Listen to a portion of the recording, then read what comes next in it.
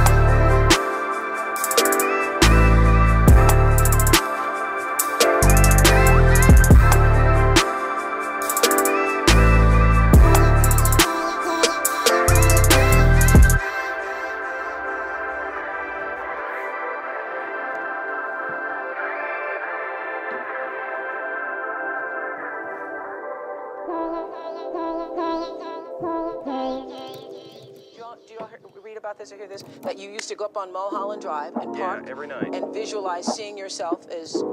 Yeah, I would visualize, This is when you were broke and poor. You know, right, having directors interested in me and people that I respected saying, you know, I like your work or whatever that is, and Wait. No, I don't want to be in it. You're not in it? I've got Josh in it.